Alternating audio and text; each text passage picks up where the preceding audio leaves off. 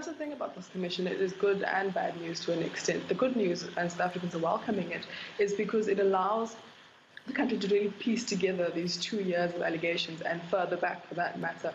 The Commission will largely be informed by the Public Protector's report, which was itself explosive.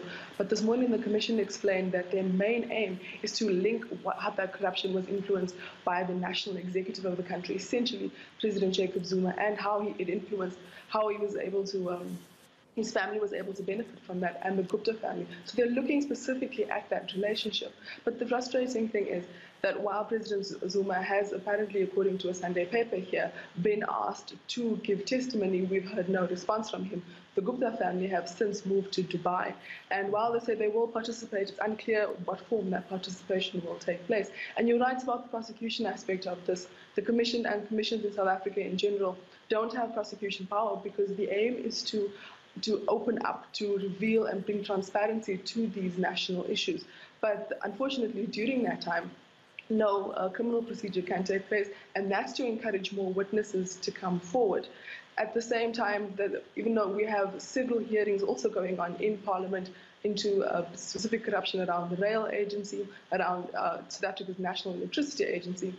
So the concern here is that this additional commission, even though it's very public, even though it aims to bring transparency, may slow down the process even further. I mean, so give us a clear idea then of what kind of tangible outcome, in the best case scenario for the South African public, what kind of tangible outcome could we see? So the best case scenario, first of all, is that the commission will lay bare exactly what happened. There is mounting evidence. We've seen email leaks. We've seen ministers come forward to the public in the form of the news media, sometimes even on Facebook. But we haven't really been able to connect the dots into what that means and just how deep this corruption went. So there's an understanding there of how South Africa's state institutions were tainted by the Gupta family, and particularly how that might be linked to the presidency.